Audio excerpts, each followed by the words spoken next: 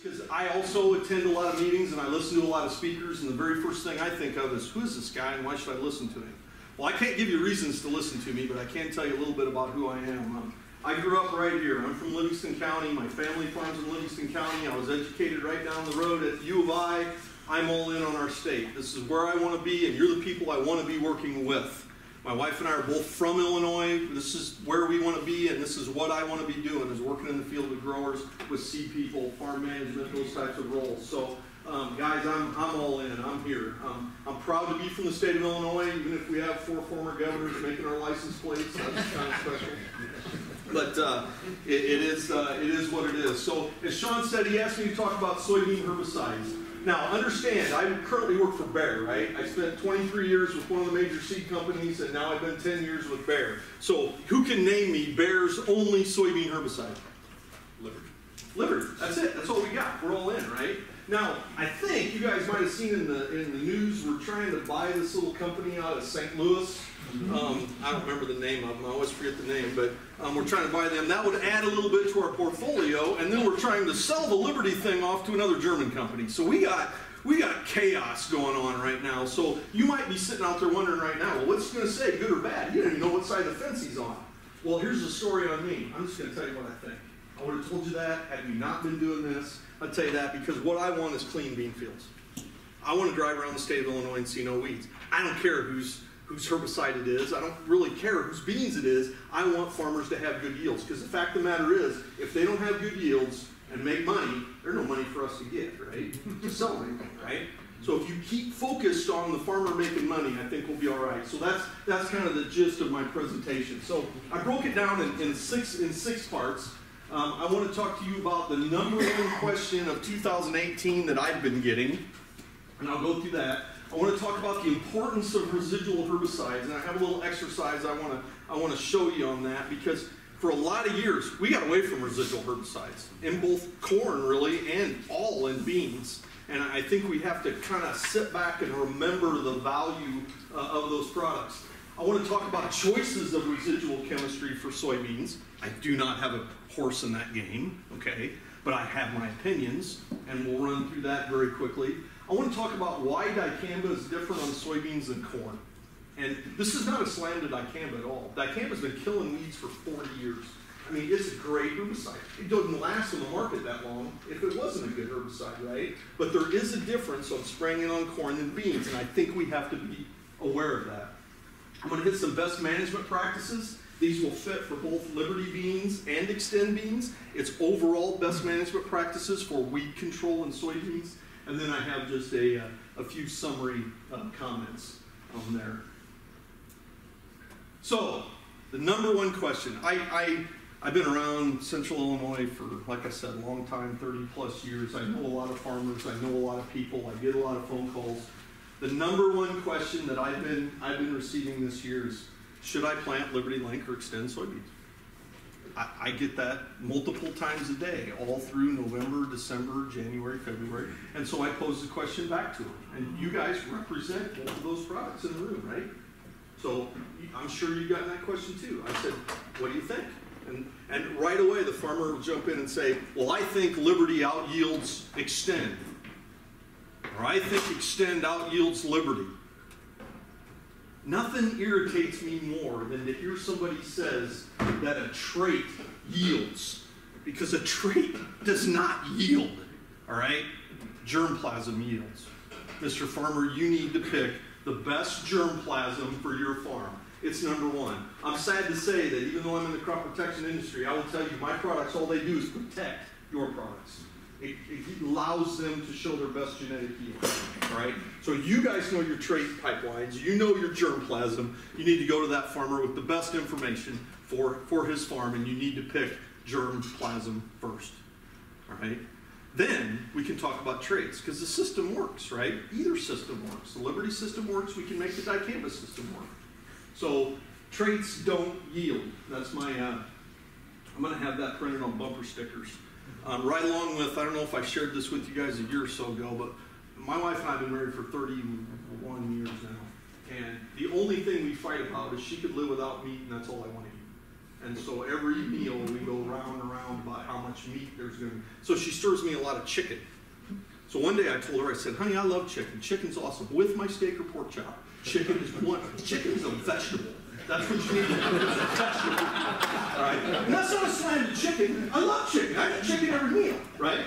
But so I'm having chicken as a vegetable bumper stickers made. You guys can join my club on that. So here's some other data to kind of justify this germplasm discussion that I was talking about.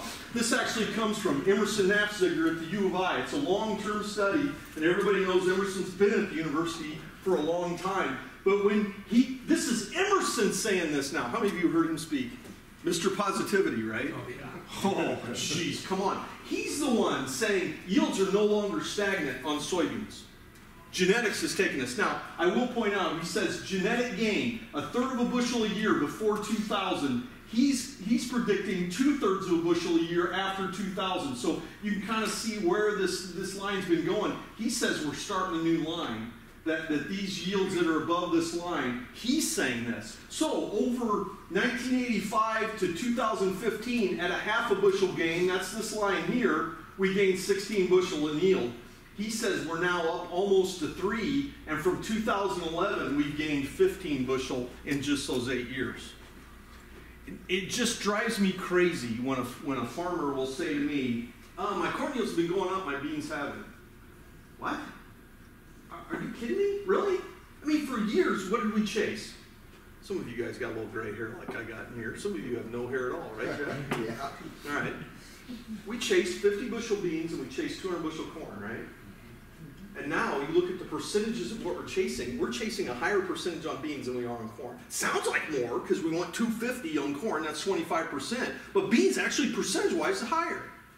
Germplasm's better. And I tell guys, it's not a coincidence, Mr. Farmer, that when you started paying more for a bag of soybeans, your yield went up. It's a self-fulfilling prophecy, right? The companies are bringing you better germplasm. So this gives you another reason to go to the guy and say, hey, listen, germplasm. Now, I do want to point out one thing on this. As a crop protection guy, he says genetics and management. Because I think we are treating our beans differently. We're using fungicides. We're using seed treatments. We're planting earlier. We're doing some of those things. But between those two things, we're certainly making some gains on soybean yield. So when I talk about soybeans, the very first thing I talk about is traits don't yield, plant the best germplasm, and treat them high management. And you'll see yields. You'll see higher yields. No doubt about it.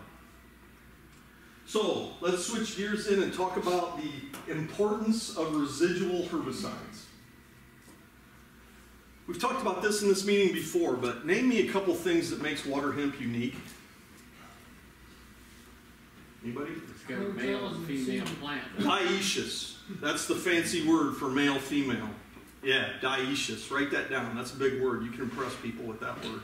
It's dioecious. It crosses. That means that the resistances cross to each other. That's one. What else? I heard another one over here. 100,000 seeds per plant. You're wrong. That's way too low. Yeah. Makes a lot more seed than that. We're going to talk about that. What else? Its ability to overcome herbicide. Because it's dioecious. It crosses male and... Yep. Yeah, exactly. So a couple I had. One wasn't mentioned. Amount of seed production. Well, that was mentioned. It's just huge seed producing product, right? Another one is the length of emergence. And this is one I didn't cover a few years ago, but I found some studies on it and there's more work being done. This is really fuzzy and I apologize for that. But what we've got here is, this was a study from Dr. Bob Hartzler at Iowa State University back in '99, but I'm sure it holds true today. The 4 weeds that are on here, the blue line is velvet leaf. The yellow line is giant foxtail. This is woolly cutgrass, the green line, and then the red line is water hemp. So what this shows is over time, what % of those weeds germinate. So there's a lot of weeds that come right out of the gate when the soil warms up. They all come out of the ground, then we spray them, kill them all, and no more comes, right? I wish all weeds were like that. That would be really cool, right? Foxtail we used to deal with. Now, I know I see some younger people in the room. I had a conversation with a young guy at a retailer the other day, and I mentioned, hey, we need to think about having something in there residual for grass. And he goes, grass? Grass ain't a problem. I wish you'd grown up in my era. Remember when we fought foxtail? Everybody, all the guys with gray are going there. I remember that. Yeah. Let's not forget about foxtail, right? Because with the seed production it can make, we always got to keep focused on that. But Roundup's the greatest grass herbicide ever invented. It's managed our seed bank. We've got a lot less pressure. Let's keep it that way. But if you look at the stinking water hemp, that's about as straight as a 45-degree angle line as you could possibly make. In other words, a very simple way of saying that is it just keeps coming. I mean, it doesn't come out of the ground, you kill it, and then there's no more. It just keeps coming, and that makes it a very unique animal. And then, of course, the third thing there is it's dioecious. So how does residual herbicides play into this then? So what you want to do is use a residual down here to hold it clean. Then when that breaks, you kill the ones that come up, and then you have another residual in there for controlling these. That is absolutely the best way to do it. And so what I want to do now is I actually got challenged by a grower to say, okay, give me the numbers. Give me an example of some numbers. So I said, well, this is very simple to do. I'll make a spreadsheet. Should be pretty easy to do. All right, so I'm going to picture a 40-acre field, and we're going to have one water hemp escape per acre. Okay, so picture this 40-acre field of beans. You have one water hemp per acre. Acre's the size of a football field. Mark, you going to be proud of that field? It's going to look pretty clean, isn't it? 40 water hemp scattered out over 40 acres. I think it's going to look really good. I'd be proud of that field if it's mine. I'd put a ProHarvest sign on it. I'd be real happy, right? Let's say that every one of those water hemp makes 250,000 seeds. Now you may say, whoa, that's high. Not according to the universities. According to the universities, one all by itself out there is going to make 500,000 seeds, up to maybe 1 million, depending on how big it gets. So I think I'm being conservative, right? Now, we know that only about 25% of those seeds that are produced are going to germinate the first year. Okay, so they're not all going to come up, right? So let's figure 25% of the water hemp germinate each year. Now, let's talk about herbicide programs. Control from the pre-emergence herbicide. Based on the rates we're currently running and the length of time those water hemp germinate, I would say 60% control is probably about what we're getting. So in other words, you're controlling 60% of them with the pre, then it breaks, then you control the rest of the 40% with the post. Everybody with me? That makes sense? Everybody kind of along with me here? So then you come back here to the post, and I'm just going to put 99% because you're never going to get them all. So let's look at what this thing calculates. We have 40 water hemp. They each make 250,000 seeds. That's 10 million seeds, but only 25% of them come up. So that's 2.5 million. We control 60% of this number. That leaves us 1 million. We control 99% of that number. We have 10,000 of them out there. That's 250 per acre. The very first year, we went from 1 to 250 with 60% control on the pre and 99% control on the post. All right. Now you go to year 2. Now you start with those 10,000. They each make that. You've got another 25% germinating from year 2, right? And you end up down here at the bottom line at 62,750. And I'm not even going to show you what's out to the right. It's 1.9 million. Okay? This is how water hemp can take over a field. So this is the value. The point I'm trying to make to you is not to say, oh my God, water hemp's taking over the world, right? There's no way we're going to control this beast. Just sell your farm and move to Florida. I'm not saying that. We can control this, right? But we got to be aware of the residual control. So what can we do? My thing is to run multiple modes of action and run higher rates so we get this number up to 80% instead of 60%. Now you're looking at something manageable. Now you're looking at something that we can go out there, and if we need to hand pull or we need to spot spray or we need to do something, we can do it. But what's the moral, what's the total moral of this grid, right? What should have happened? Anybody tell me? How could we have stopped this whole thing from happening? You sure said you also multiple modes of action before you ever got to this point. Or pull those 40 escapes. Walk out there and pull them. I cannot tell you how many times I've been in a pickup driving past a field and I see these 5 or 6 big water hemp and I say to the farmer, you want to go get those? And he goes, nah, it ain't hurt nothing. 500,000 seeds each? I can go pull them. I'll walk out there and pull them, right? So this is the value of what the residual herbicides bring.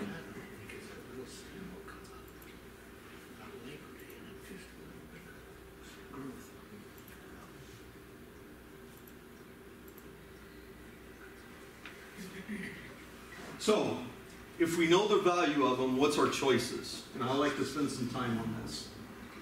We basically have these choices of, I'm just going to go down through these, of residual chemistry on soybeans. You have the Group 2 ALS, that's things like Classic and Pursuit, all right? They're going to help you with water hemp? Resistance. They're really not going to help you. Now, I have no problem with them being in the pre-chemistry because they still help with velvet leaf, giant ragweed, lots of other weeds. We don't just have water hemp in the fields, and I get that. So I like that mode of action being in there, but it's not going to help you. Group 3 DNAs, Treflan, Sinolan. What do us old guys call them? Yellow compound. I actually had a young guy after a meeting come up to me and go, I don't get why you call them yellow. Did they turn the weeds yellow or what? I'm like, no. They turn your hands yellow, your shoes yellow, the equipment yellow. Slow moving children can turn yellow. I mean, they were a dye is what they started out as when they started making them, and they were very good yellow dye, right? A lot of guys are starting to go back to these. What's the downside of them? Incorporated. Got to be incorporated. And we plant so many of our beans no-till. We figured out years ago our greatest resource God has given us is our topsoil. We don't want to lose that. I totally respect that. But I will say they're very good on the Amaranthus species. So you basically have metribuzin, which is also sold under the brand name Sencor, correct? I have a lot of guys that remind me that it's no longer Sencor, it's now all generic metribuzin. You have the group 14 PPOs and you have the group 15 mitosis inhibitors. So it's really these three groups when you're looking at water hemp control that we need to pay attention to. I love metribuzin. Think of metribuzin like atrazine for soybeans. We put atrazine in dang near every tank of corn chemistry, and there's a reason we do that. There are a lot of triazine-resistant weeds, but it suits up all the other chemistry that you put it with. Metribuzin does the same thing. Keep in mind this, though. There are products out there that have metribuzin on the label, but they don't have enough. All right? I think you need at least 5 ounces of metribuzin to get good water hemp control. So we need to calculate that out. 5 ounces of metribuzin. And I'll show you an example of that. The group 14 PPOs. There are people that don't like this chemistry. Why? Crop response, right? Can burn your beans, especially in cold, wet conditions. You can get that burning of the beans. And some guys have said, I got a lot of PPO-resistant water hemp, and it burns my beans, and so I don't like it. So if you're going to throw this one out, you got 2. You got metribuzin and the mitosis inhibitors. Now, when you look at the mitosis inhibitors, this is the newest thing on the market, Zidua. I like that chemistry. Active ingredient is pyroxasulfone. It is an excellent compound. It was developed by a Japanese company called Kunai, and they've been trying to sell it to the big chemical companies in the U.S. for a long time. You can get it as Fierce, you can get it in Anthem from FMC, and you can get it in Zidua from BASF. And without telling you more, you will see it in the Bayer. You will see it in the Bayer portfolio pretty soon on corn. Okay? So it is a great compound. I would rank these exactly this way on the group 15 mitosis inhibitors for water hemp control. Zidua is by far the best product for water hemp. It is the most active on water hemp, without question. Outlook and Warrant would be next. The difference between these two, Outlook is very water soluble. In fact, it is the most water soluble herbicide on the market today. You get a 3-inch rain, Outlook's gone. Warrant 2. Warrant's not as water soluble as Outlook is, but it's a little more water soluble than I would like it. And then Dual would be by far my least favorite of the mitosis inhibitors on water hemp. So then you have to look at lists like this. I mean, this is a whole list of and this isn't near all of them, guys. It shows the company, the components, and then what are the modes of action. Now, what I point out to guys all the time is that, you know, you can take an Authority Elite, that's Authority and Dual, so you got a 14 and a 15, right? And you can add generic metribuzin to it, right? 5 ounces. So you can make these a 3 mode of action for fairly inexpensive, right? So any of these products, you can buy metribuzin separately. The one I have the real problem with is this one right here, Matador. Matador lists Syncor in there, right? It's only 3 ounces of Syncor at the full rate. So they're kind of shortchanging there a little bit. And I will give credit to the CPS guys. They have figured that out through, I think, some coaching from me, and they throw extra Syncor in there with Matador now to get it up to that 5 ounce rate. So these are the choices that we have. I would look at rates. The other thing I look at is timing, right? So I looked at a lot of Liberty fields over the last 4 or 5 years, and I'd walk out and look at a field of Liberty beans, and the beans would be this tall, and the water hemp would be that tall. Right away, that makes me question things, right? I say, did you use a pre-emergence residual product? Oh yeah, yeah. Authority Elite, whatever, they'll name it, right? Usually the right rate. When'd you put it on? Well, we had a good week there, last week in March, first week in April, put that on. When'd you plant your beans? Oh, about May 20th. Well, you just provided great weed control for 7 weeks when you had no beans on it, right? And then it broke and your beans came up. So your field looked really good while you had no crop. That's awesome, right? Now what are we gonna do, right? So my point is timing. Not only using these products, but using tillage or burn down to keep it clean, and then getting these residual products on right at planting, right after planting, right ahead of planting, because you want them to be working as those beans are coming up. Remember back to that line on water hemp, right? We got to provide that residual control and then kill the ones when they break and then provide more residual control with the post. And these are the choices that we have today. Now, there will be a new mode of action coming out on the market, and I think, Randy, you're talking about this next, but balanced GT beans will bring a new mode of action to pre-emergence on soybeans. So then we'll have the opportunity to use the Group 27s. So right up here, you don't see any Group 27s. That would be things like, Balance and Lotus and Callisto and things like that. Great, great chemistry. So that will add a new mode of action to those.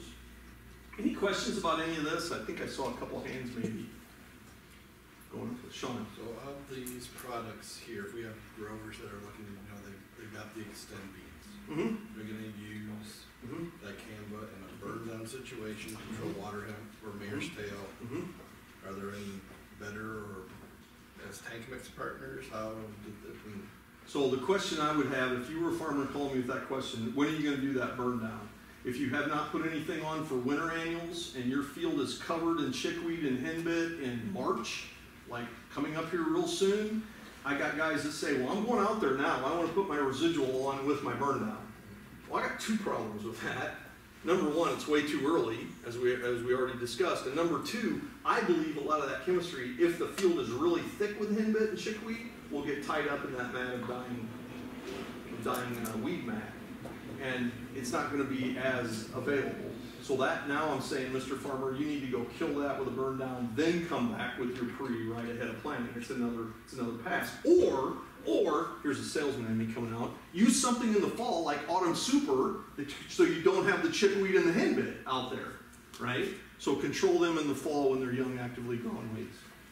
But my favorite, quite honestly, I love the residual chemistry. I love Syncor with it. Syncor is always good, metribuzin. And then whether the guy's happy or not with products like Valor or Authority, I have no problem with the Group 14 PPOs. But there's just some people that are risk averse and don't want that opportunity to burn their beans.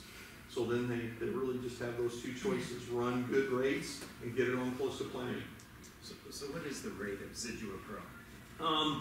You know what? I'd have to look it up. I can't keep all the rates straight. I know Zidua by itself is a very low use rate product. It's in the ounces, 2 ounces thereabouts, which is a very handy product to use. Zidua Pro would contain Sharpen, which is also a low use rate product. Zidua is low use rate. This would be the highest. Pursuit would be the highest use rate thing in the mix.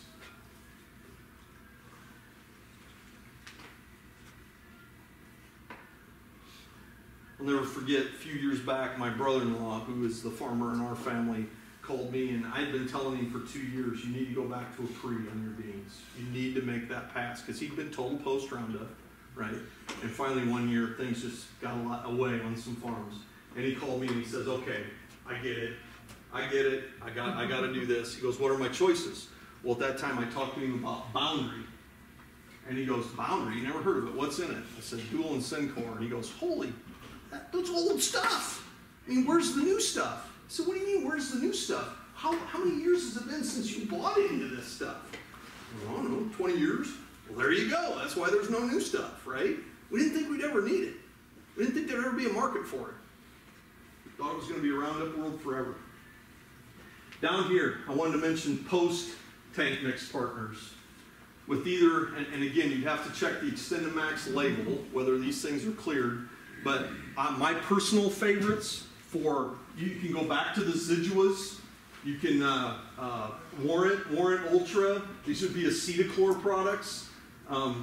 Outlook, if the forecast is for dry weather, you know, I'm going to spray my beans and the long-term forecast is dry, I'd try to go Outlook. Again, because it's so water soluble, it takes less moisture to activate that active ingredient. Dimethamid would be the best product to use. If it's going to be wet, I'd go to something like Zidua. Now, whether we can move that quickly, knowing what the forecast is, but these are really the only products you have post. All of them can go with Liberty. I'd have to check the XtendiMax website to see what is the height restriction on Zidua post? It can't go on R1. too big. I'm assuming it's R1 or close to it. But the Zidua Pro, you don't want to post. right, it'd be Zidua Okay. alone. I don't have But Zidua Pro by here. itself is Zidua. okay for post. Yes. Yeah, again, I can't go through the label on every one of these products. I'm talking about generalities of chemistry, so we have to, once you make your plan, know what your timings are. But you want to go early, guys. You don't want to wait. I mean, 3-inch weeds, and I'll get to that in the next section. Let's talk a little bit about why dicamba is different on soybeans and corn. And I'm going to get kind of in the weeds here. Get the joke. Get in the weeds here a little bit. Dicamba basis for selectivity. This is the weeds I was talking about. You know, we don't really think about how did we make this? How did this occur? I think this is cool. Now, I'm a weed nerd, so maybe you guys won't think it's cool, but I think it is. We got to remember that herbicides must be metabolized in the plant to reduce possible negative effects on the growth. It does that by affecting enzymes. So you got to spray the herbicide, it's got to get in the plant to do what it needs to do to kill the weed, right? We all know that. There's a soil bacterium, Pseudomonas multifida. It's a certain strain of that converts dicamba to another acid, this acid right here. That acid is absorbed to the soil much more strongly than dicamba, but right here's the key. It lacks herbicidal activity. These enzymes responsible for this first breakdown is a 3-component system called dicamba, or they just call it DMO gene. So Monsanto isolated this enzyme in this DMO gene, they put it in cotton, they put it in soybeans, and now the soybeans are resistant to the dicamba, right? That's pretty cool. They took a soil bacteria that breaks down dicamba, put it in there and made it work. Not a whole lot different than how BT corn came about, right? We took Bacillus thuringiensis out of the soil, and then they put it in every cell of the corn plant. So it's something very, very similar. But think about where this is at, in the soil, okay? Now, let's talk about random facts about herbicides. Foliar applied systemic herbicides must enter through the cuticle and translocate to the site of action. We talked about that earlier. You got to make it stick to the leaf, you got to make it get in the weed so it can get in there and do its job to kill the weed, right? Okay? This herbicide loading occurs passively via diffusion through the cuticle and cell walls through osmosis. So that little drop of water lands on the leaf and it sits there. There's more concentrated of the herbicide in the drop than in the leaf. So it's got the right adjuvants in it and it starts diffusing through the cuticle into the leaf, right? And it'll start to even itself out through osmosis, right? Not all of it will go in the leaf, because some stays in the water, but we got to get enough in the plant to do the job. Higher humidity reduces that speed of evaporation. So if it's cool and wet, that drop's going to sit there for a long, long time, right? And that evenness between what's in the plant and what's in the droplet takes a long time to do. But there can be a lot of other things that affect the product that's in that droplet while it's sitting there as well, right? Higher temperatures increase the speed of evaporation. If it's hot and dry, that droplet's going to evaporate. You're not going to get as much in the plant. You're going to have more on the leaf surface, right? So either way, whether it's real humid or whether it's real dry, you could have the potential to have a lot of that herbicide left on the leaf surface because of that diffusion of how it gets in the leaf. Does that make sense? Okay? If you guys are all with me. Time influences the interactions with the elements in the environment. Dew is not purified water. That is not RO water that's on that leaf, meaning there's other things in the environment that can affect that herbicide. And leaf surfaces are not sterile environments. Now, let's see if we can put this all together. When dicamba hits the soil, it's broken down and absorbed as a non-herbicidal product. Remember, we talked about that. Doesn't hit the weed, doesn't hit the crop, hits the soil, gets converted pretty quickly, it's non-herbicidal. When dicamba sits on a leaf in the environment, it is more likely to be affected by other things in the environment. Now, that's the difference between how much is hitting the soil here in this corn and how much is hitting the soil in that bean crop. Right? You have a lot more dicamba sitting on that leaf tissue that can be affected by the environment. It's not converted to a non-herbicidal product. Now, again, I'm not bad-mouthing dicamba. I'm saying these are the things we need to understand and think about. That's why we're seeing these things. A lot of other people will talk to you about, well, it's higher humidity, higher wind in June when you're spraying it, and back when we're spraying corn, you got more trees flowering, you got more pumpkins growing, whatever, tomato plant. I think this is the biggest issue right here. All that product sitting on those leaves can be affected by the environment, whether it's too wet, whether it's too dry, what have you. But not all of it's going to go in that plant. Now, you may hear other speakers from the companies that make these products, and they'll say, oh, once it dries on the leaf, it doesn't go anywhere. I'm calling BS on that, boys. That's just not right, right? Gray herbicide, but we need to think about it. Now, a lot of these rules were developed for XtendiMax because of that. And I have this sheet. I don't know if you guys are planning on passing this out. Pass them out. Okay. This, I think, is a great sheet that they put together, and it basically lists all the rules for XtendiMax. Now, I'm going to tell you guys something. There is a new law in the books called the Endangered Species Act. It's a new government act.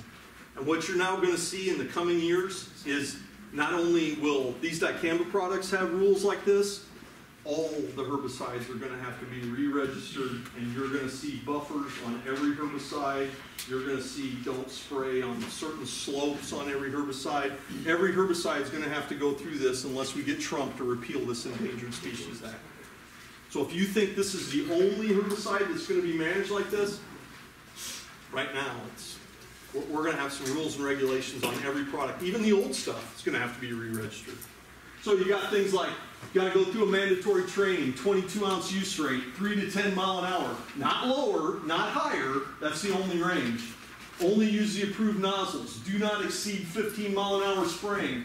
Cleaning equipment, boom height max of 24 inches. Approved tank mixes only. Minimum 15 gallons per acre. Absolutely no AMS. Did you guys know that these products in the jug, like this product right in this jug right here, it's an inert product. It's not a herbicide. It won't kill a weed. There has to be some salt cleaved off that product before it becomes a herbicide. It has to be converted in the environment. So that's what this AMS does, is it cleaves that salt off too quickly and makes it too volatile because it changes the chemical formulation of the herbicide. Only spray sunrise to sunset. You need a 110-foot buffer. Do not apply when wind is towards susceptible crops. And this is the key one, boys. What time did you start spraying? What time did you quit? What was the wind? What direction was the wind? 2 years records kept. And there's actual sheets on these websites to go to, and they want it on those sheets. And you have to have your record that you passed the class attached to that sheet, if anybody ever asks for it. So get ready, all this stuff is coming. And my rules on this is obey the rules on this. Follow them. People are going to be watching. And we do not, I'm going to say this again, we do not want to lose the registration of these products, because what else do you think will happen? We'll lose it in corn. Right? We will lose dicamba in corn.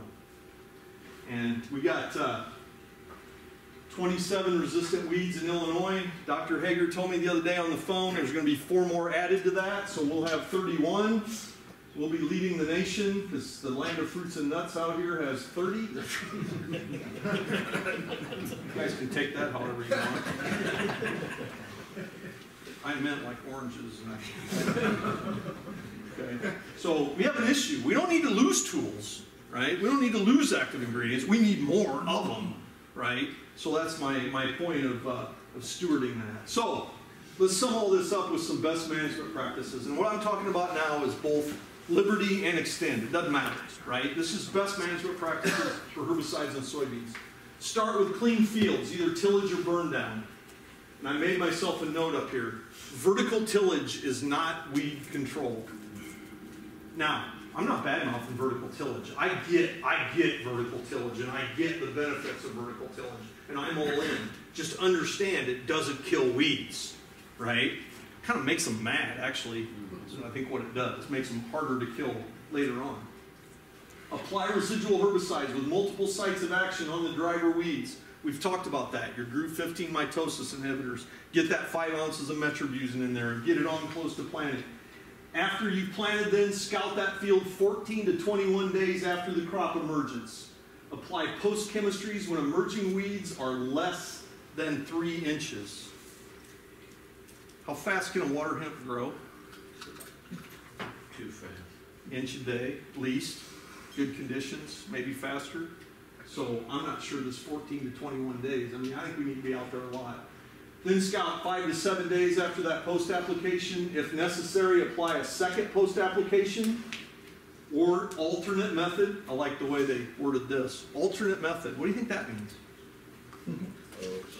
Huh? Hoe would be one. That would be definitely be my alternate method. I know that. Hoe, cultivator, things like that. If a second post-application is made, again, 5 to 7 days. Scouting that 5 to 7 days after you spray. And then remove any and all weed escapes before viable seed is produced. So we need to be out there a whole lot more. I got a question on that last one. Yeah. When is that? I mean, you got them weeds in the 40 acres. I got a question on that too. You got 1 weed per acre in 40 acres. Yeah. How many of those are male, and do the males produce seed? Yeah. The males do not produce seed. They produce the females produce pollen. The males produce the other way. Females produce seed. Boy, I'm having a hard time with that, ain't I? Females produce seed. It's hard to tell. It's hard to tell when you're out there. I just tell guys, if you have a population, assume they're all females. And assume they're going to make seed. I mean, I don't want to be the guy to go in your field and count how many males there are and how many females are out there. Right? So we got to kill them all. So, and when is the seed viable? Like on the... About 9 days after pollination. So once you see the seed on that plant, it's viable. Yeah. So you got once they've already got the big seed heads out there and you cut it off and throw it on the ground, a bunch of them will grow. In fact, we did this at our research station up at Kankakee with Palmer amaranth. We cut them off and laid them on the ground, and they'll actually do like corn, where they'll grow roots out of the nodes and grow down in the ground and keep going. Just like when you see corn gooseneck and it shoots the roots out of the nodes. Yeah, something else. In water hemp will germinate all season long, which is unusual also, correct? Showed that on the chart. Yeah, it just keeps coming. I've seen little water hemp germinate in August that only get this tall and get a seed head on them. Was it 19 days from germination to where it's fully reproductive? Yeah, something like that. It's just crazy. We talked about all the nasty things with water hemp. What I didn't mention is what's its weakness? I have heard that joke before, and I still think it's funny. Palmer amaranth will choke it out. You know what I mean? Yeah. That was your field. You wouldn't be laughing. I'll guarantee you. Diesel fuel on the mat. its weakness, if it has one, is the length of time it can live in the soil, the seed. You know, when I was out there as a kid pulling butterprints and cockleburs, that seed was probably produced when my grandpa was farming the farm, right? It'll live in the soil 40, 50 years. Water hemp 5 years.